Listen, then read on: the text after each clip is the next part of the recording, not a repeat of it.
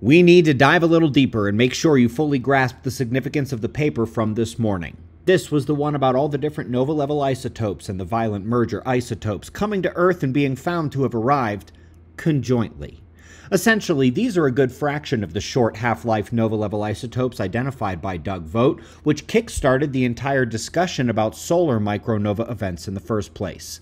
All these different isotopes, they tell us they come from different kinds of stars, different kinds of events, different kinds of nova explosions or mergers, all in different places in the galaxy, at different distances from us, and at different times in history. And yet, they all seem to want to arrive at the Earth party at the exact same time, together.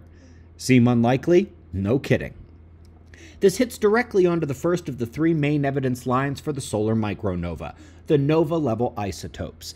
In these papers, they conveniently ignore the short half-lives, meaning they would likely never have gotten all the way to our sun from another star, but they also truly want us all to believe that all these short-lived isotopes came from different kinds of stars from all over the galaxy, and despite their novas being at different distances from us and at different times, their isotopes all arrived here at Earth at the exact same time, and not just once, but over and over and over again on a fairly regular cycle.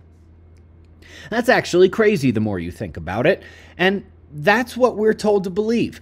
The truth is that the sun makes all of these things in a micronova, some through fusion, yes, but others are electrically transmutated. They arrive together because they exploded nearby at the same time in the same event. Folks, we really don't need any more evidence to know what the sun is going to do, but it is always fun when a science team has to address one of these topics, and the explanations that come out of them are absolutely hilarious.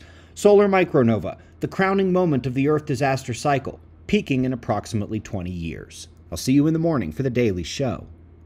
Be safe, everyone.